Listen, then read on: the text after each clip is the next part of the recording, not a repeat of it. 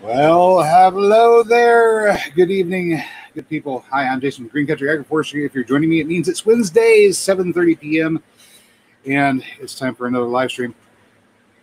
Hi, let me get some coffee in me real quick. Hello out there. We're going to wait for the commercials to get done, and while we're doing that, let me get our chat bot signed on. We will know that the chat bot has joined the channel by typing in ! Hi, bot. And if he's here, he will report for duty.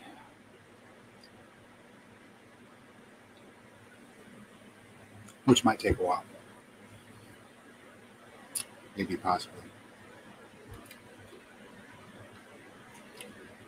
Alrighty, so just before people started to come on, I was looking at the 7 Wonders of the Ancient World on the History Channel. And this is the enumeration that there used to be. Number 1, Great Pyramid of Giza, Egypt. Number 2, the Hanging Gardens of Babylon. Those aren't around anymore.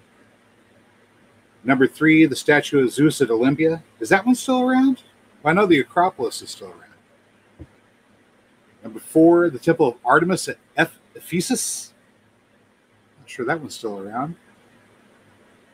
Number 5, the mausoleum at Parnassus. Never saw that. Number 6, the Colossus of Rhodes. Number 7, Lighthouse of Alexandria. It's long gone. But there are still things out there. Still ancient wonders, things that we can look at and scratch our heads and go, how did those people manage to do that? Thank you, Vicky. Vicky came over from Rep Nurse 1. Moonsprance is here, wrapping up dinner and listening. Nice. I'd like some dinner. How about it, Kat? You want to be dinner? No? Okay. So many still, I can't talk. Many wonderful things still out there in the world. Of course, the Pyramid of Giza is still there, and we can look at it and go, wow, that's huge. It's almost 500 foot tall, 13 acres across at the base. And that's an amazing thing that was left behind by people of an ancient time. Hello, Chef Rod. Rod Stevens is with us tonight. Of course, it's not the only pyramid in the world. The largest pyramid in the world is down there in the Yucatan of either Aztec or Mayan construction, I believe. And the largest across at the base is actually in North America. People might not realize this, but there's a place in Illinois called Monk's Mound, 14 acres at the base, a 4-step pyramid structure, but it only goes up to 100 feet. So it's quite a bit shorter than the pyramid in Giza. And it's all made out of earth.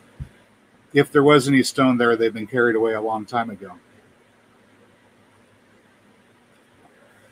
But imagine the amount of work that it would take for people carrying basketful after basketful of dirt to pile up to build what they're calling a mound. And of course, whenever we start using that terminology, we may as well refer to the pyramids at Giza as just being mounds of stone, because they really are quite something.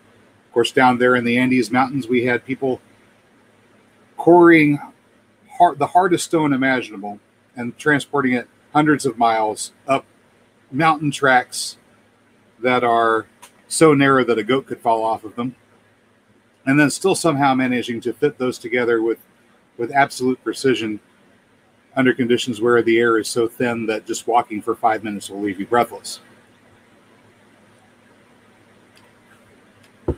But what is our civilization going to do?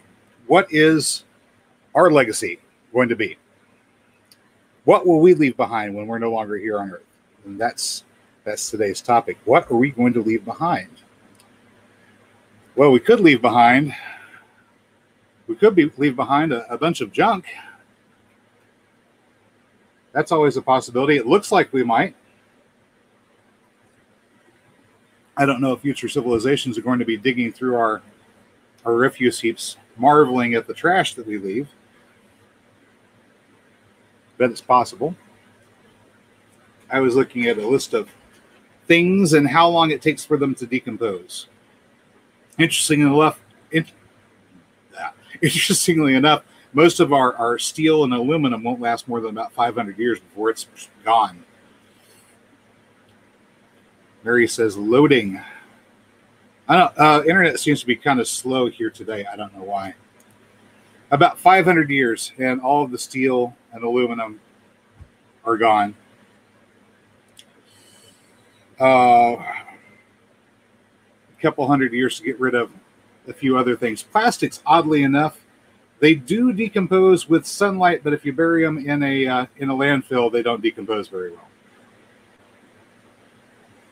Apparently, it takes sunlight, ultraviolet light on plastics to cause them to decay. Hello, Rusty Pepper. Of course, this is the reason why if you buy a nice food-grade bucket and bring it home, but forget and leave it outside, after about 2 or 3 years, it starts to crumble and fall apart. Sasspress Red, I think, probably has the biggest legacy that we have to leave behind, which is a nuclear radiated wasteland. And we don't even have to engage in nuclear war to have that happen, because the process of generating nuclear power produces spent fuel rods. Those spent fuel rods have to be stored in above ground storage pools covered with water, but they're so hot that even though they're not hot enough to produce enough steam to generate power, they're hot enough to cause those pools to evaporate. So they have to continuously pump water into the pools to keep the rods cool, because if they ever get exposed to air, they will catch on fire, and the radioactive ash will be picked up, swept over the world by the jet stream, killing everything in its path. Lovely. This may be our civilization's legacy that we pass on, an uninhabitable zone all the way around the planet. What a cheery thought. And only because people want to drive electric cars. The demand for the electric car just may well kill the planet. That's a disturbing thought. Well, the alternative is to burn coal. Most of our electrical power, if it's not from nuclear power, comes from burning coal. So whenever you plug in your electric car, about 80% of that comes from nice coal burning.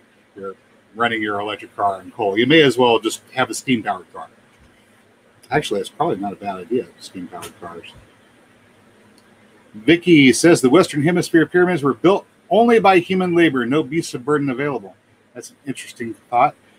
But we don't really know about the Egyptian pyramids either. Maybe that was all human labor too. We just really don't know. Hello, Rusty Pepper. Hello, Lisa Kukula. Hello, Nightbot. Nightbot reminding us, of course, that the only difference between a problem and an opportunity is choice, and the choice is yours. We programmed some new commands into Nightbot on Monday. I didn't get the entire vocabulary in there, but if you have questions about gardening terms or terminology or vocabulary words, you can put the question mark in with the comment, follow it by the word. For example, we could type in question mark and ask what carbon is, just like so. And Nightbot should, after a moment, give us a definition for what carbon is. Vicky says, I read about 30 years ago that much of our skin cancer is caused by photodegradation of synthetics in our bodies. That's highly disturbing. Eek. Sasspress says, I heard the plastic and other waste buried will be changed into new minerals and compounds. Well, maybe one of these days, whenever the section of crust that they're on in the landfill subsides underneath another piece of crust and it goes down into the mantle and then gets superheated, then recycled into something else. Could be. I doubt it's going to happen just sitting in the landfill, though. So Nightbot tells us the carbon is the most fundamental should be fundamental of building blocks, or is the most fundamental building blocks of all life on planet Earth. The cycling of carbon from one organism to another is what supports life as we know it. See also sequestration. And it is absolutely true that in this weird time that we're living in, people are looking at some of the basic building blocks of life and calling them pollutants and producing real, serious, dangerous pollutants. And not seeming to really care that we don't have any way of dealing with them. It's a little bit disturbing.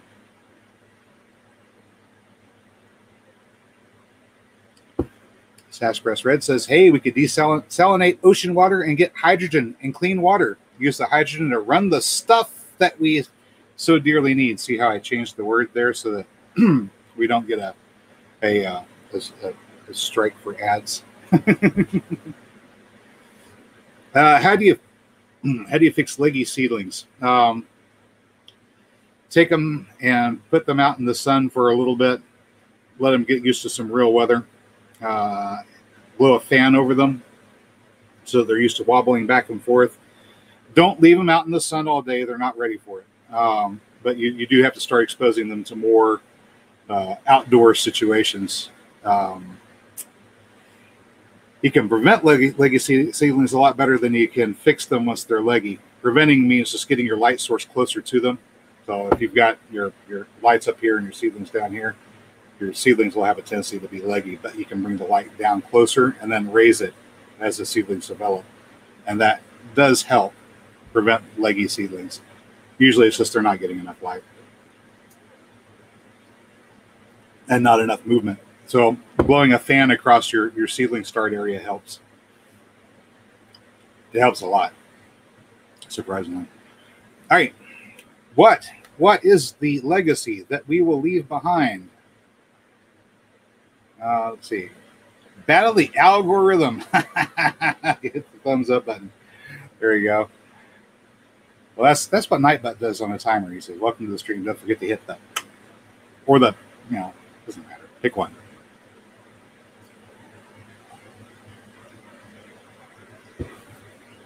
All right.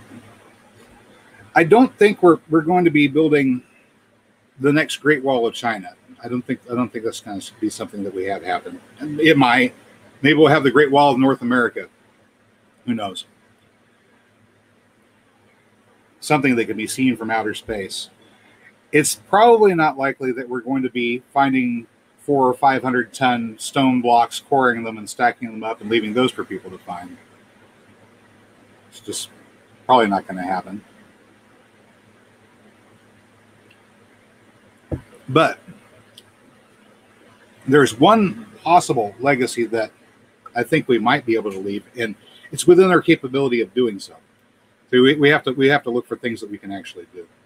We might possibly plant the next great rainforest. I know it sounds weird, the idea of planting a rainforest, but if you go down to South America and you look at the Amazon River Basin, and you look at the trees and the other plants that were planted in the Amazon River Basin, you'll discover that a large number of these were planted deliberately at one time. And what we're seeing as the Amazon rainforest is just the overgrown aftermath of a civilization that decided that they were going to plant a forest. And they planted it to feed themselves, of course. And we know it was the civilization that did it because whenever we start digging into these little islands and pockets and looking at the soil underneath, we find the terra preta. 10, 15 feet even of soil built by man over a great long period of time where the trees have grown up. All right, Sasspress Fred says, we've been doing all that stuff with hardening them off. The weather hasn't helped in the greenhouse. Yeah, it's... Once the weather turns a certain direction, a lot of your seedlings are not going to make it. I've got a couple of 72 plug trays that I started late, and they're just a loss. I think some of the buckwheat might make it. Yeah.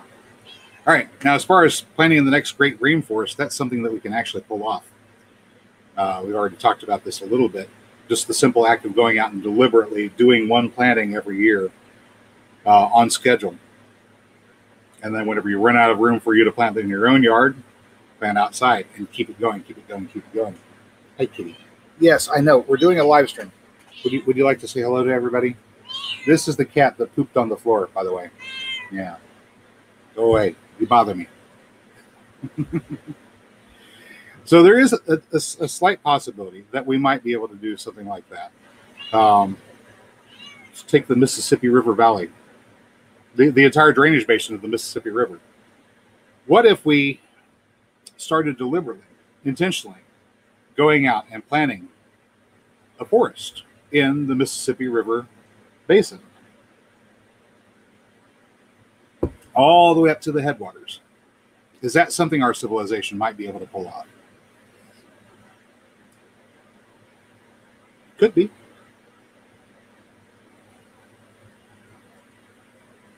It's certainly a better legacy than nuclear waste. And if we can figure out some way to get rid of the nuclear waste, that'd be good too. All right. So what's going on out there? I think I've caught up with all the... Slow night. What's going on out there? I've caught up with all the comments. I don't have anything else to say. That's the topic. What do you guys think? Yes? No? Maybe so?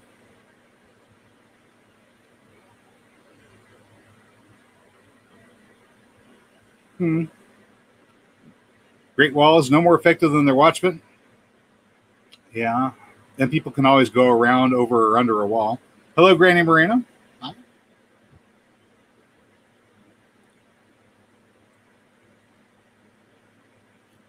What is it that our civilization is going to contribute whenever we're no longer around?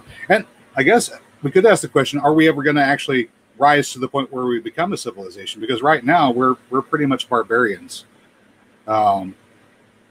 Barbarians fumbling about in the darkness without really a concept of what real civilized behavior is. We're still operating off of that basic rule of human behavior: do as I say, or I will hurt you. And its complement: I will do as I'm told, or they will hurt me.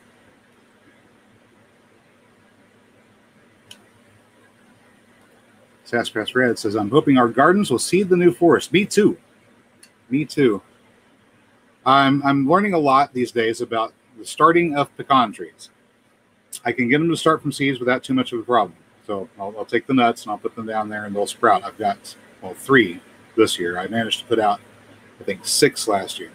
Now, this year I got 3 seedlings.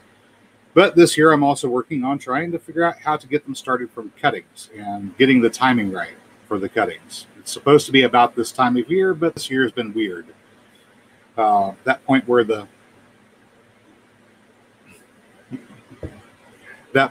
the new growth starts to firm up seems to be about the right time to take the cuttings and get them started. I've tried one round, didn't get any takers, so I'm getting ready to try another round here in another week or so. Because for anywhere from zone 5 all the way down to about zone 9 or so, pecans are a great crop to be growing. All right, buffering hard on your end. I had a lot of lag, like I was watching the screen and I had a little jerky motion going on over here. So, maybe we just have too many people using the internet at once. What do you think? No? Kitty has been scratching herself too much. I'm going to have to help her out a bit. Vicky says, I've been for some time seriously concerned that our next legacy will be the next great extinction event. It very well may be, and it might be done. It might be done accidentally or deliberately. Who knows? There are some dangerous ideas circulating around the world at the moment. Of course, one of the big dangerous ideas is that humans are bad for the planet and that we should reduce the human population. I think this is entirely the wrong approach. I think humans can be very good for the planet, but humans have been acting improperly and don't know what they're doing. So maybe educating humans might be the solution rather than trying to get rid of them. Buffering there too. Yeah.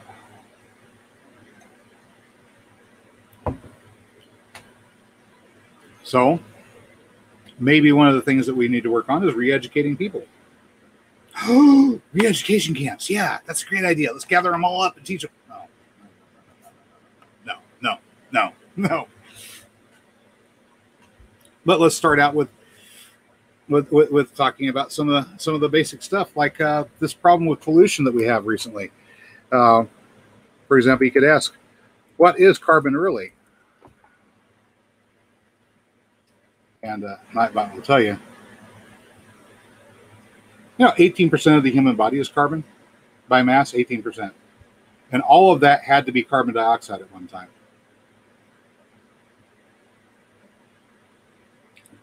There's similar ratios for other animals out there. Humans aren't the only ones that are made out of carbon atoms. I mean, little puppy dogs and kittens and chirping birds and whales are made out of carbon atoms in similar ratios. So the entire idea of sequestration of carbon, removing carbon dioxide from the atmosphere, ultimately results in a decreasing amount of life on the planet. And apparently some people are really against whales and they want to see all the whales killed. Sassafras Red suggesting let the buffalo roam, bring back the prairie dogs, break the levees, let the rivers run their course. It's a nice idea. It's probably not going to happen, unfortunately. Then the question is, do we really need the buffalo roaming? The buffalo were a stopgap measure that the planet put up to replace the original species that was maintaining the savanna lands all through what's now the Great Plains area. Bribe the gatekeepers. There you go. So once upon a time, it was pachyderms. We had our own version of the elephant in North America. And of course, the woolly mammoth and the Columbia mammoth ranged all the way down into what's currently South America. And these huge beasts would go through the grasslands, and they would, through walking around and uprooting trees with their tusks, make sure that the forests were not too thick. And so in between islands of trees, there would be plenty of grass for all the grazing animals to eat. And of course, their passing would churn the surface of the ground, leave behind their dung, and cause the grasslands to be renewed. Whenever they finally died off, a smaller animal had to take the place of the herds of mammoths. But that would be the North American bison. But since the North American bison is nowhere near the size of the mammoth, in order to accomplish the same task, it had to be done with huge herds of them. So many that you can sit there all day watching them go by, and that's how long it takes for that herd to go by. But that's what it takes to maintain a grasslands ecosystem. You have to have those wandering grazing animals, otherwise you can't do it.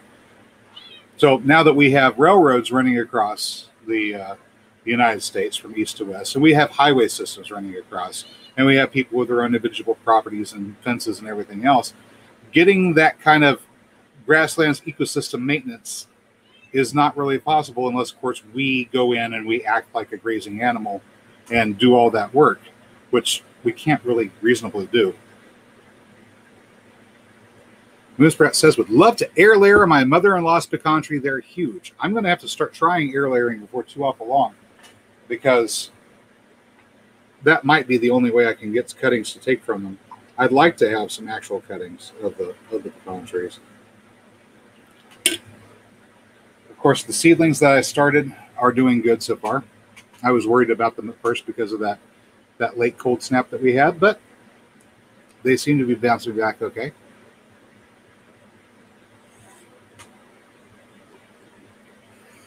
Planting nuts out will make you squirrely, says Sassafras Red. I think taking lessons from the squirrel is great. Let's take a look at what the squirrel does. He goes and he gets his fresh fruits and berries during the spring months. He's out there foraging for fresh food during the spring, and of course, he and the Mrs. Squirrel make their babies. This is fun. When do they do that? Is it fall that they make their babies? I'm not sure. All right. So Mr. and Mrs. Squirrel are out there during the spring. They're foraging. Actually, this is what I'm doing at the moment. Well, not right now, but throughout the spring and early summer, I've been going out to where I've planted my forage vegetables, and I'm picking flowers, and I'm eating my berries because they're right there and they're available. And the way I've got it set up, I've got the violets early on and the bellflowers, and then we have our are Stella de Oro, the yellow, and I have a peach variety too of daylily that make flowers for me. Then as those begin to fade, I get the classic orange daylilies, and canna lilies seem to be appearing at the same time, which is really cool. The canna lily flower is not quite as sweet as the daylily flower is. It's more like just a lettuce, but that's fine. I can pick the unopened flower pod of the Hemerocallis fulva classic orange daylily and cook that up like fresh green beans for dinner. So I now have not only a breakfast, but I have lunch and dinner being produced as I go and harvest it.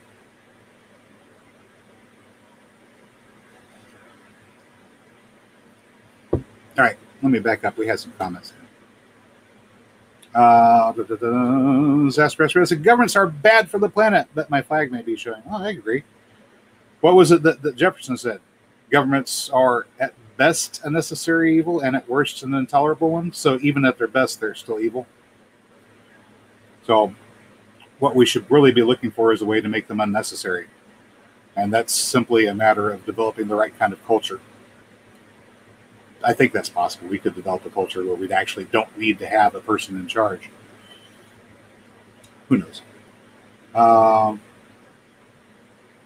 Katie says, in response to the title of the question, I intend to leave behind enhanced human collective consciousness. Ooh, I like it.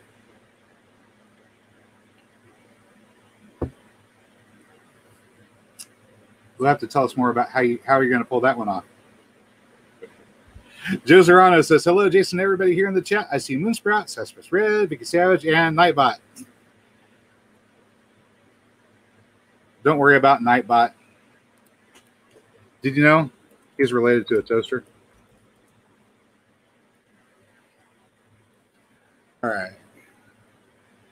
Kylie McGee says, as long as humanity as a whole desperately continues to strive for freedom from all binding institutions. Ooh, hang on. I scrolled up here.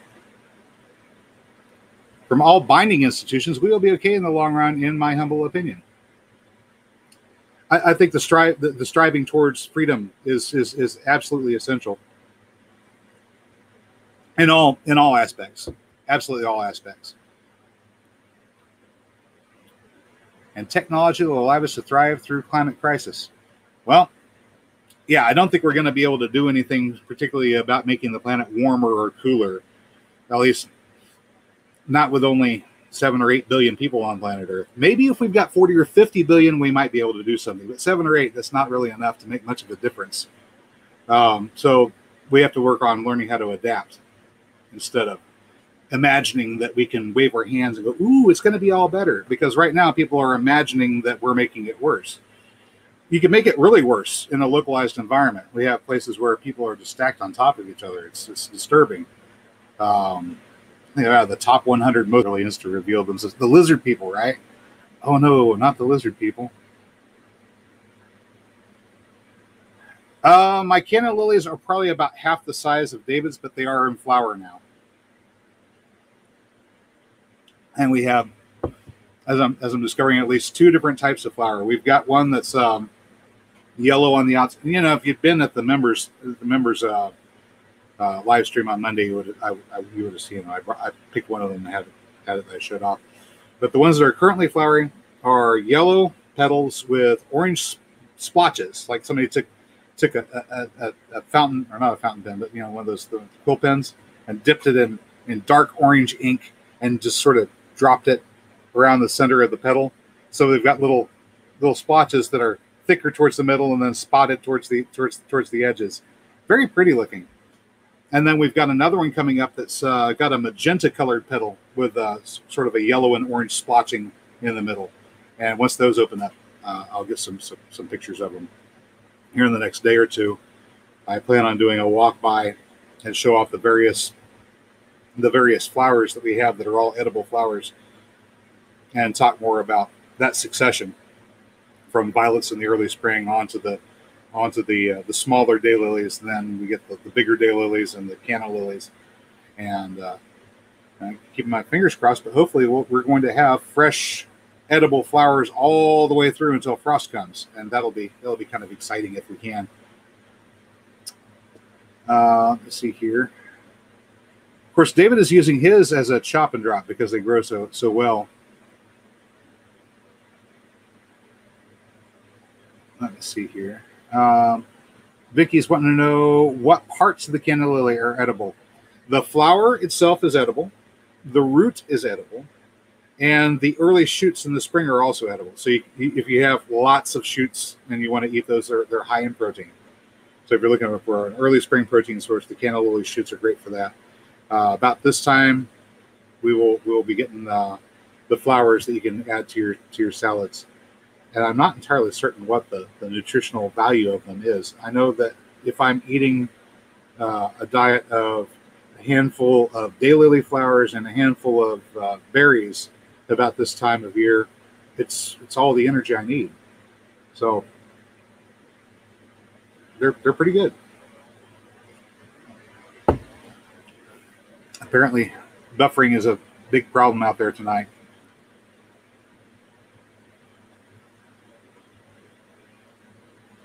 See. Sassafras Red saying, when humans cut the forest, drain the rivers, and destroy the plains, that just might alter the local climate. Well, it does. We can accomplish a lot of localized climate disaster, especially with concentrations of 40, 50,000 per square mile. The idea that I had earlier when I was talking about trying to build a more horticultural civilization, getting people to move away from the big population centers and start planting trees. I've done a little bit more thinking and calculating and working on it. With the model that we've built up, we know that we can sustain at least 12 people per acre planted with that box of 8 pecan trees as the main canopy, and then all the supports underneath it. We did that show a while back. I'm leaning a lot more towards having that model with a large pond about 60 feet across in the middle, and that's 1 acre. And with adding of the pond, the fish that the pond's going to have, and things like that, that's going to increase the number that can be supported well beyond 12 per acre. I don't know exactly how many. Beyond 12, probably closer to 20, maybe 24, possibly more. I don't know. But doing that, we do 9 acres in a square. 8 around the outside are planted just that way. And then that 1 acre in the middle, we have that set up as housing. And you could have it at a minimum 92 people to perhaps as many as twice that many, depending upon how old really that planting is. Once those pecan trees get to be about 40 or 50 years old or older, you can easily double the population that can be supported by them. So at a minimum, 92 people in that center 1 acre. That's a small village. You know everybody around. There's plenty of people to take care of the work that needs to be done, and it doesn't take that many people to do the necessary work in harvesting, which means at least half the population can be busy doing other things. For example, industry. We still have industry. We don't have to give up industry, but we can have that very close to our food supply sort of lifestyle. And at that population density, since there are 640 acres per square mile, we could have 7,000 per square mile, which is fairly dense, but not so dense that people feel like we're living on top of each other and getting stressed from having too many people too close together. Nothing at all like Cairo with its 40,000 per square mile. And the fun part here is on planet Earth. Oh, hang on a second. Let's ask Nightbot about Earth.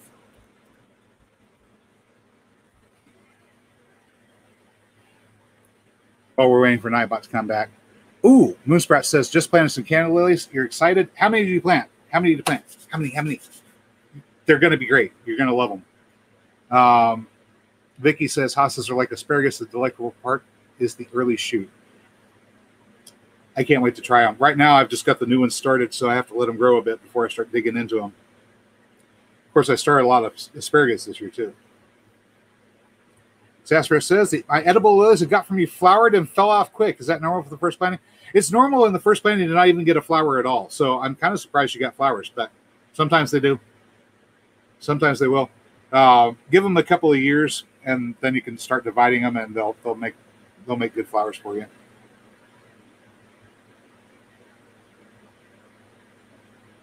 All right. Vicky's talking to Sassafras saying the Amazon basin is a horrible example of how human intervention can alter or destroy a local climate. The damage is balanced on irreversible and being pushed. Ongoing. Yeah, and the funny thing is the Amazon basin, as it existed before we started cutting into it, a large portion of it was man-made. Well, at least the forest part was originally deliberately planted by people trying to grow a forest for food. And it was just so wildly successful, it kept on going and spreading. I think that's amazing. And that's really what I would like to see duplicated here in the Northern Hemisphere, perhaps by our current civilization, if we can ever make the step to becoming a civilization in the first place. All right, so Nightbot says, Earth, the community garden that you are partially responsible for tending has over 196 million square miles of surface area with 24 million square miles that are well suited to horticultural use. 24 million square miles. If our population density can be 7,000 per square mile, then we have 7,000 multiplied by 24 million. That's how many people we can comfortably house on the planet and feed and clothe and take care of and provide medicine for. And it's not counting what comes out of the rivers, lakes, and streams and oceans, including housing. And of course, there's still all the mountainous regions left. Not even counting I think it's 19 million miles worth of, 14 million miles worth of mountains. We're not going to live there. I mean, you could. Probably wouldn't be able to get 12 people per acre in a mountain. I don't know how many we could fit onto a mountain. You go up into the Andes Mountains and see what they did up there. They were able to support a pretty large population. All right. Moonsprat says, 3 rhizomes. Hubby brought them home for me. They're in a large pot right now that plan on spreading them all around. Awesome. They seem to grow pretty well, and they're going to bud and reproduce, so you'll be able to divide those pretty quickly. Let's say probably within a year or two, you'll be able to have 9 or 10 or 12 or even more. I'm pretty excited about mine. I was driving along week before last, and I saw a spot where somebody had a big stand of the I think they're the black ones, they're actually purple canna lilies, and those were just thick. Pretty clear that they had been growing and started from the ground. They hadn't pulled them up at the end of the season, so there's a good chance that we'll be able to keep them in the ground and not have to pull them out of the ground every year. I'm excited about that prospect because I hate digging. I'm not David. David loves digging. I hate it. I don't want to do it. Vicky says, finally got someone to put in my driveway. Nice. Place to park and set up a temporary residence next to try to establish Chinese greenhouse that can afford them, and then to set up hydropower. That's awesome. Vicky is making the move onto 100 acres of forest in Arkansas. Just wow. What could you do with 100 acres of forest? Kylie says, just went out the yard and tried a canna lily flower, orange, nice texture, but no flavor that I could tell. Yeah, that's what I noticed. It's fine. I mean, it doesn't have a bad flavor. It doesn't have a good flavor. It's kind of like eating a lettuce. So whatever flavor your salad dressing imparts to the salad, that's what you get. And let me see. Currently, most of the best agricultural land is being used as lawns. Yeah. Greg Allison is talking quite frequently. We'll talk about the use of lawns. And if we could just convert those lawns across North America into gardens, we could feed the world. A little bit disturbing. I don't know how we get the food from here in North America to the rest of the world. That seems to be a problem. That's one of the major problems that we actually have. It's not necessarily we can't grow the food, even with modern agriculture, as clumsy and inefficient as modern agriculture is. The problem becomes distribution. How do we get it from here to there? Just planting. Oh, what do I have? I've got Can I get that on the camera? Will it focus? There we go. Planting rice. I've got short grain rice here. A nice heirloom short grain rice. We could plant the Arkansas River Valley with this stuff instead of having it full of parking lots and houses, and there would be enough food here to feed the world out of the Arkansas River Valley. Question is, how do we get it to the rest of the world? That's the big problem. So instead of trying to transport food to the rest of the world, the suggestion is, how about we start getting the people out of these cities where they're stacked on top of each other, 40, 50,000 per square mile, and go to something a little bit more sane, arrangement. No more than 7,000 per square mile. And then their food is all around them, and you're within walking distance of everything you need, other than raw materials that are coming from the places where raw materials are harvested from. Obviously, small communities, 100 or so within walking distance. Easy to get to work for a factory job if you're going to be doing factory jobs, and we can still have industry and factory jobs. Wow, what a concept. So we can still keep on working on developing our science, developing our technology, exploring and reaching for the stars. Maybe we'll get off this rock before the sun expands and envelops us all. It's a goal.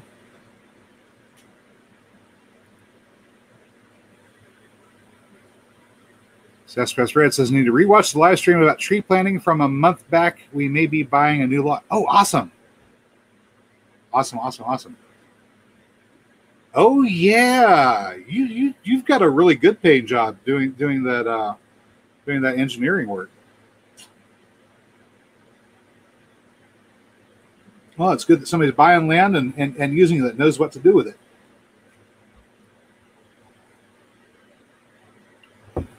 Yeah, I noticed earlier you said the people that before the Inca,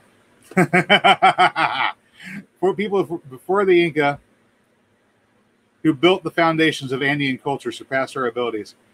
That's yeah, I'm going to go there because I think you're right. I absolutely think you're right. I don't think it was the Incas at all that built that in the Andes Mountains, especially not in the time frame that we're told it happened in. Oh, Moon Sprouts is taking off. Bye, Moon Sprouts. Thanks for stopping by. Because, well, let's think about this. Up there in the Andes Mountains, you can go walking up there, and within about 5 or 10 minutes of walking, you're completely out of breath. You're out of breath because the atmosphere is too thin. So what does this tell us? Well, this tells us that if somebody was going to be building, even with modern equipment back then, or at some point in the past, the air had to be more dense, or they had to bring supplemental oxygen with them, either one. That's not Incan civilization. Incan doesn't have supplemental oxygen, and the time, the carbon dating for the Incan civilization doesn't match the time when the atmosphere was that dense. So it had to predate the Incan civilization. That's all there is to it. It had to predate the Incan civilization. And whenever the Spanish came through and started asking people, hey, who built this? The natives told them. The giants did it. Now, I don't know if that means literal giants, like really, really big people, or, well, I mean, somebody who's 7 foot tall. If I'm 5 foot tall, that's a giant, as far as I'm concerned.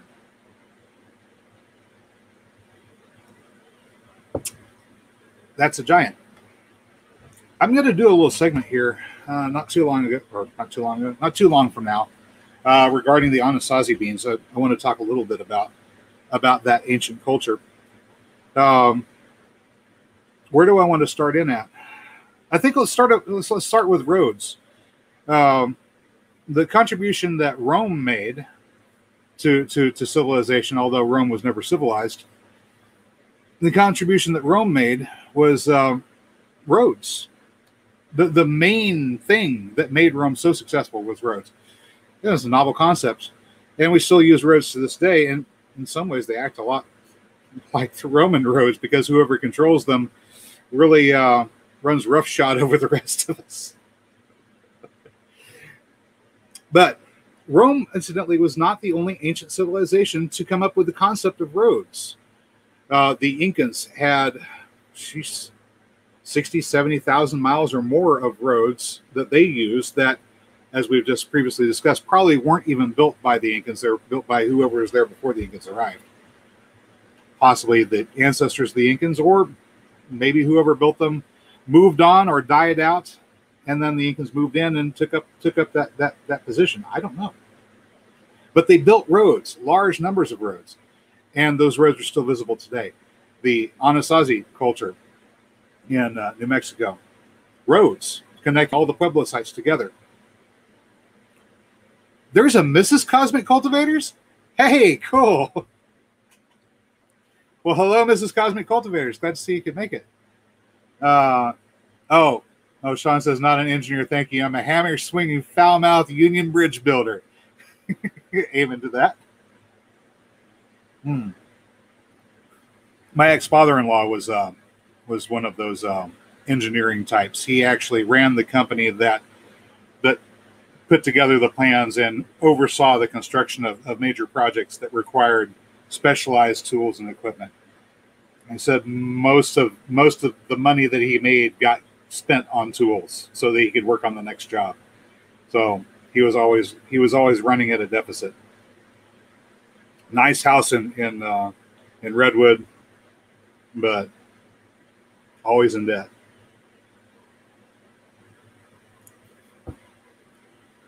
All right. So Anasazi built roads.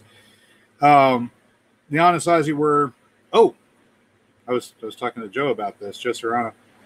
We don't really actually know who the Anasazi people were. It's speculated that the modern day Zuni Pueblo and Hopi might have been Anasazi, but this is not the case, and I can prove it to you. Because among the many things that I keep on my bookshelves includes, this, which is the only actually authorized version of Hopi history and mythology from the Hopi people. And that story isn't in here. There's an entirely different story for the last great destruction of humanity that I'm not going to open up the book and read it, because at this point the book is about to fall apart. So we'll just put this someplace where it'll be more or less safe.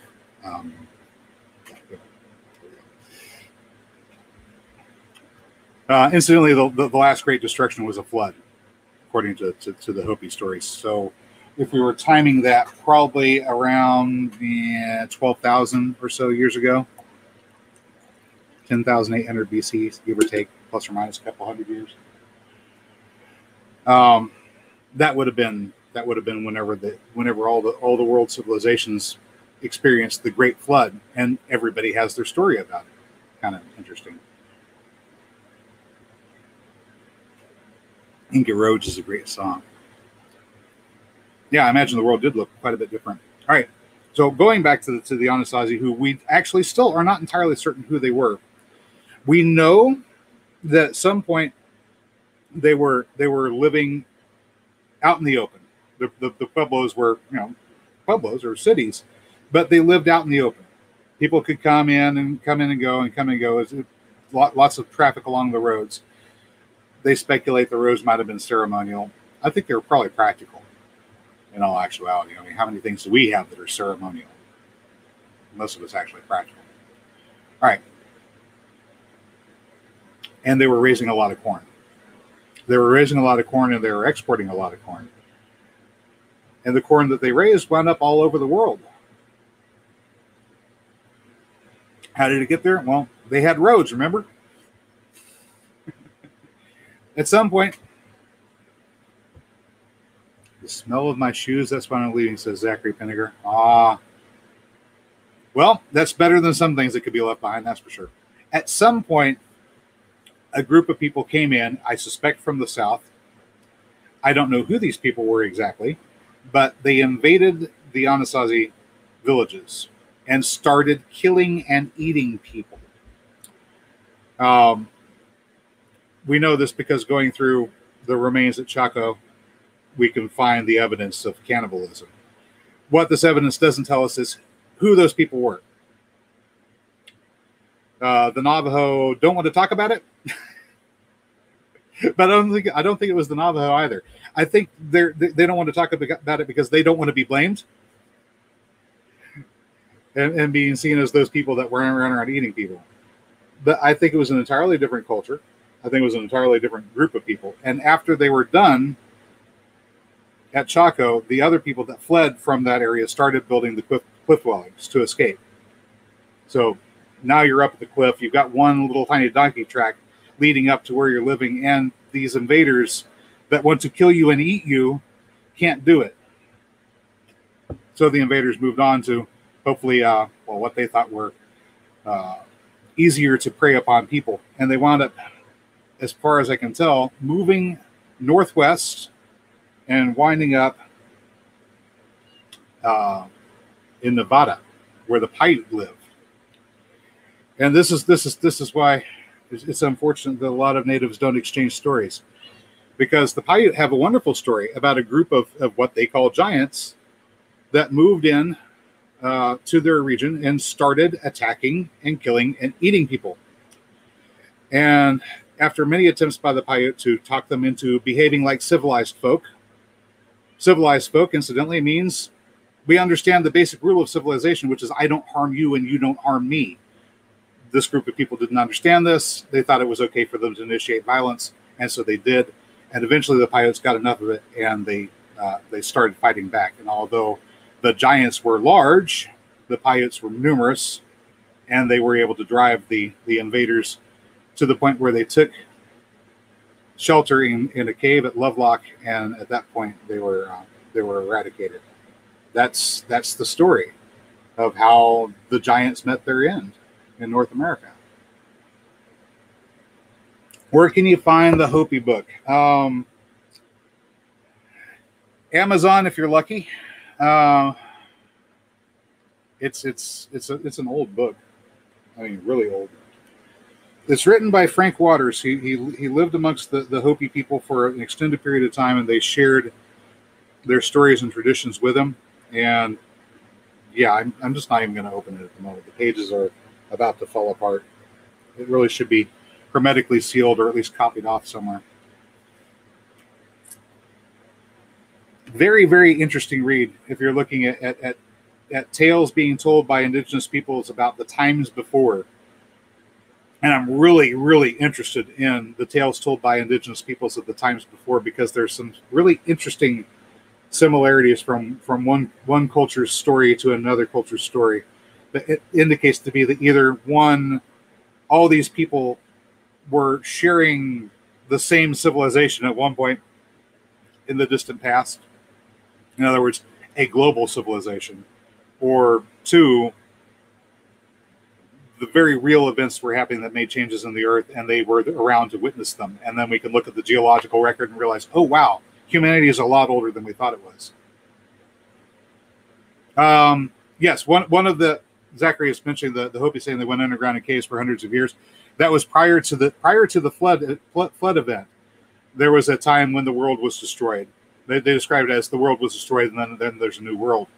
Of course, if your entire civilization crumbles, then you're seeing your world destroyed. So everybody has that. All right, so the Hopi say they went underground in caves for hundreds of years, similar to the Aztecs. They referred to the people that they took shelter with as the ant people. So the Hopi distinguished themselves as being different from the culture that had the cave systems that took them in. Apparently, there was some reason why they had to take shelter underground. Now, this is interesting because over there in Turkey, you're going to find extensive man-made caves and labyrinths dug out of welded, tough volcanic rock. Very easy to carve, but still sturdy enough that you can build extensive cities that can hold tens of thousands of people underground. Could these have been the ant people? Or maybe somebody like them? Could those have been the so-called ant people? Why do we call them ant people? Because they built their cities underground, right? Not that they look like ants, although in the drawings they look like ants. What can you expect? They're the ant people, so we draw them as ants. You see that in a lot of other cases where if a people were said to have come from the sky, they're depicted as having the heads of birds or having wings. Even though chances are they did not have the heads of birds and they probably did not have wings. That's just the representation that says these people came from the sky. And if you're thinking aliens coming and visiting planet Earth, I don't think so. I believe the Fermi paradox is fairly an accurate description. Sure, yeah, in the universe this big, there's probably intelligent life out there, but the chances of us ever encountering it is a little semicircle that forms the lower end of the Rocky Mountains. Got pushed up on the seaward side.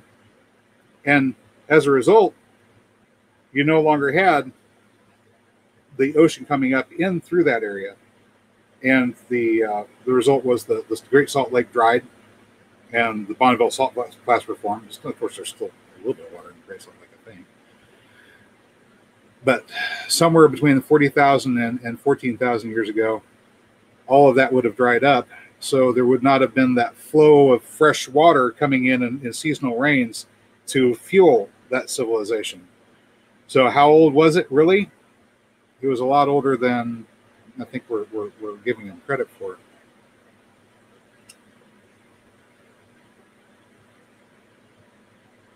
Vicky's saying the Smithsonian Institute stash has been caught repeatedly destroying evidence that countered their narrative. Isn't that sad? I mean, if it's true, I don't know that it is, but if it is true, very sad. Although, I think a lot of stuff just gets archived and forgotten about. But they're certainly not going to show stuff that throws egg on the face of somebody with college tenure. So our knowledge of the past and archaeology has to wait for a bunch of people to die. And then we can go, oh yeah, and by the way, here we go. All right, Zach. Oh, let me see. Massaw taught the people how to farm when the people came up into the fourth world. That's kind of an interesting statement, because that knowledge of how to farm, the knowledge of agriculture, seems to be something that was brought by the sky people, whoever those people were. And they taught agriculture. And then they disappeared. Possibly because if you run your civilization off of agriculture, it's not going to stay around very long. Oh, staff. Okay. I think it says staff, not stash. Well, stash works too, right? They've got a stash of artifacts. Aztlan. Okay. Aztec people stayed in the caves 300 years after the other people emerged from the caves. Interesting. Okay. So we have that concept of the Aztec underworld, and a lot of the mythology revolves around that. And we have a tendency to sort of dismiss the tales of indigenous people because, oh yeah, they're just making up stories, right? I don't know why. We all have our stories. Maybe the solar weather is messing with the internet. Could be. Could be. I don't know. The world is far older. This is Sasscraft Red saying the world is far older than 6,000 years. The foundation of our knowledge of history is based on the idea of a 6,000-year-old history. Well, if we go to 6,000 BC, it becomes an 8,000-year-old history. But what were they using to write with before the Sumerians started dibbling into clay with styluses? If it was paper, papyrus, reeds, or even pounded wood paper, pages of paper, if it was parchment, none of that lasts that long. If it was digital recording medium, it would last even a shorter amount of time. It sounds weird that we talk about digital recording medium in prehistory, but where did the sky people come from? If they could come from the sky, if they could come from the sky, and if those stories were true, told by numerous civilizations in their own histories and mythologies down through the ages, that people came from the skies. If that's true, then well, they could have had digital recording media, couldn't they? The record in Genesis of Adam was made to tend the garden. That's the idea. Placed here in the Eden, if you're following the Sumerian story, to serve the will of the gods, or to serve the god, Elohim, depending upon where you're getting your original source material. If mankind's purpose is to serve the garden, or is to tend the garden, and that's the reason why we're here. If we're going to follow the Judeo-Christian line, then what would be mankind's first commandment that was given to him by the deity? Tend the garden. What's mankind specifically not doing a lot of these days? And why do we have the problems we have? Just saying. Maybe there's a point to it. Just maybe. So, we're past, let me see. Ask the Dogon tribes about that 6,000-year history. Oh, yeah. I thought those stories were kind of interesting because they were pointing northwards. They were indicating a northwards direction and showing them how to follow the stars to where they came from. And the interpretation that we get is that they came from the stars. That might not have necessarily been true. They may have just been saying, if you follow these stars, they will guide you north to where we live. Maybe. Just saying. I'm not going to rule out the possibility of aliens, but it's the least likely possibility. I think an advanced human civilization in antiquity probably is more likely. Maybe. In any case, we have been going for well over an hour, and we've talked a little bit about those weird ancient civilizations that came before us. Of course, the concept that we are actually really not civilized ourselves yet. We still have to learn that one basic rule of law, which is, I will not harm you and you will not harm me, as opposed to do as I say or I will hurt you. We need to abandon that antiquated way of thinking and start adapting a new modern way of thinking, which may actually have been the old way of thinking, which would allow us to become a civilized people. And then at some point, possibly, maybe, as a civilized people, we might have a legacy that we can pass on that future generations can look at and say, now that was a great civilization there. And who knows, maybe our civilization will last for the 20 or 30,000 years that it will take to do something fun like chart the precession of the equinoxes. Maybe. In any case, we've gone on for over an hour. I hope you found the video informative or entertaining, possibly both. If you do know what to do. And I will, of course, catch you next time. And thank you very much for joining me tonight, guys. It's been fun. Let's do it again next week.